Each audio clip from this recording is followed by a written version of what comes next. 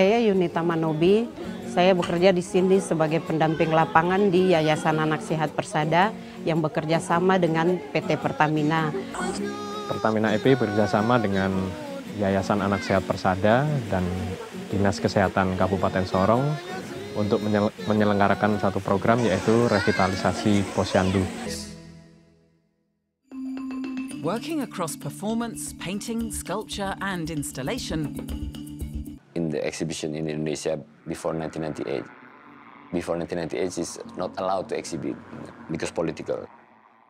This is my experience when I was student. I tried to make a message that our mind already fermented by the ideology. Into territory that can be quite obscene and vulgar, and I think that it's quite endearing sometimes how you can be staring at a work.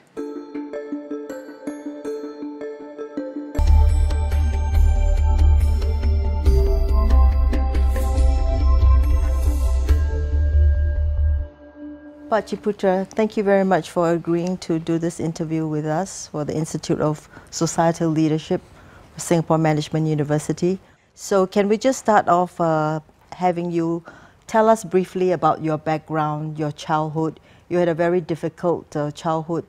You lost your father when you were 12 years old. And how did that inspire you or affect you to become who you are today? Okay, first off, my heartfelt condolence for the passing away of Lee Kuan Yew. Yes, thank you. I really admire him. Thank you. I learned a lot from him. I learned a lot from Singapore because of him. Pak Emil Salim, thank you for talking with us this morning. You have served the country in several important capacities. I would like very much to hear about your days in the 1940s when you were inspired to fight for the country's independence. Well, first, why to fight? Why to join the freedoms movement? I was in a Dutch school and together with Dutch, but that was a privilege for me to be in a Dutch school.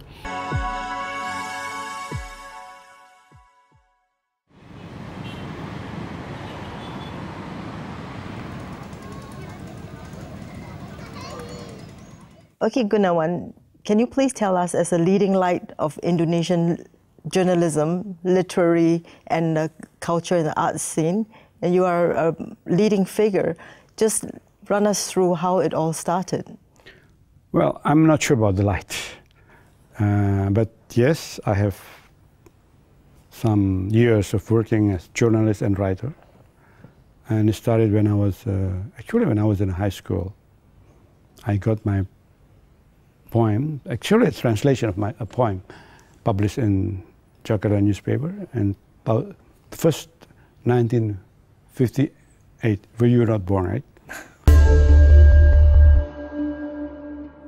Pak Mokhtaryadi, thank you very much for speaking with the Institute for Societal Leadership at the Singapore Management University. I'd like to bring you back to your early years. You grew up in a very tumultuous, difficult time in history. You lived through the Dutch rule of Indonesia, the Japanese occupation, even the Chinese Civil War.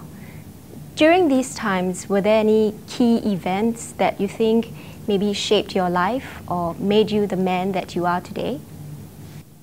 Yeah, I think so. When I was a child, and I have experienced so many different wars, and you know, the war always is a damage, always is a death, and definitely also making country in the very poor.